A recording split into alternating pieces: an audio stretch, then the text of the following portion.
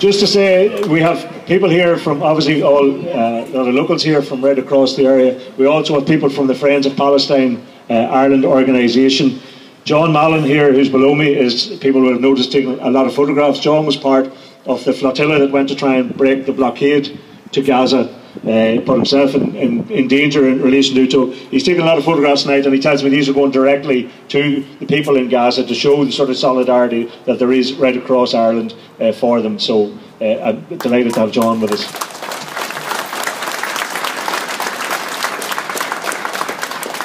We also have our next speaker, a person who's been very, very closely associated with the Palestinian cause, a passionate advocate of peace and justice in Palestine and an end to the aggression to the people in the West Bank and Gaza, Michelle Garrett.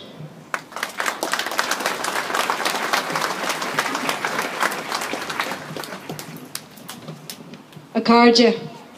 On behalf of myself and my comrades from Irish Friends of Palestine, Belfast, can I thank you all for coming out tonight and joining in the global condemnation of Israel's latest orchestrated genocidal massacre upon an innocent civilian population in Gaza. Myself and other activists who battle daily to ensure that Palestine has a voice in Ireland and across the world aren't at all surprised that the illegal state of Israel has yet again launched a merciless campaign of death and destruction in Gaza and the West Bank. Day in and day out, through internet websites dedicated to doing the same, we witness the brutality that this illegal apartheid occupation inflicts on innocent civilians, minute after minute, hour after hour, day after day, month after month, year after year. What is worse is the deafening silence across the globe. For the third time in the last 6 years, Israel has cruelly unleashed the full fury of its military machine against the defenceless 1.7 million people of Gaza, inflicting heavy civilian casualties and further devastation on the long besieged and impoverished Gaza Strip. With cynical disregard of the realities of this latest one-side confrontation between Israel and Palestine, instead of condemning such recourse to massive violence as aggression that violates the UN Charter and fundamental international law principles, the reaction of Western diplomats and mainstream media has so far perversely sided with Israel, citing the bland rationalisation repeatedly stressed by Netanyahu that every nation has the right to defend itself, and so it does, but not by way of aggression.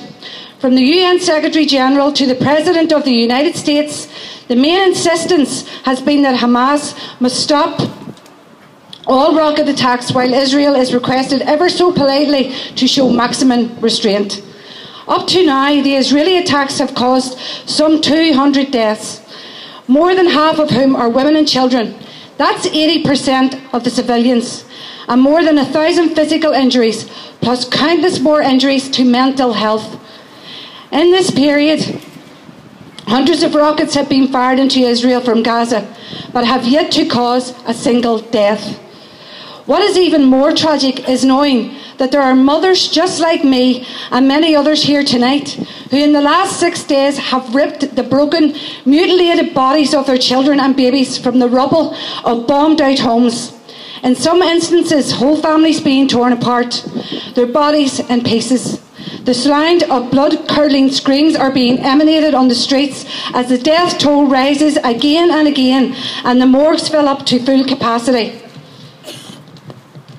In one message I received from a friend in Gaza on the third night of the slaughter, bodies were being brought to the morgues in pieces and the coroner could not identify them. The images are terrifying and heartbreakingly real. I stress over my children's safety every single day, as any responsible parent does, but when I try to put myself in that place, in the shoes of a Palestinian mother, I can't even start to draw any kind of parallel on what it would be like to be the mother of a Palestinian child. I have watched Mark Regev and other Israeli propaganda puppets speak from the platform of many Zionist media outlets, and they have lied through their teeth again and again. The same bile they drip-fed the international community, as was done during Operation Cast Lead and Operation Pillar of Cloud. They speak about having no alternative but to bomb Gaza, because Hamas militants were firing rockets at towns throughout Israel. Well, Mr. Regev, we, the people of conscience around the world, have a little bit of advice for you. We don't know where you have been for the last 67 years, apart from Australia, where you were born and then decided to be a part of the occupation of Palestine. But there is an alternative. Go back to where you came from, give the land rightfully owned by the Palestinian people back, and stop murdering innocent civilians and acting the victim in order to confiscate more of their land without any sanctions or repercussions from the international community.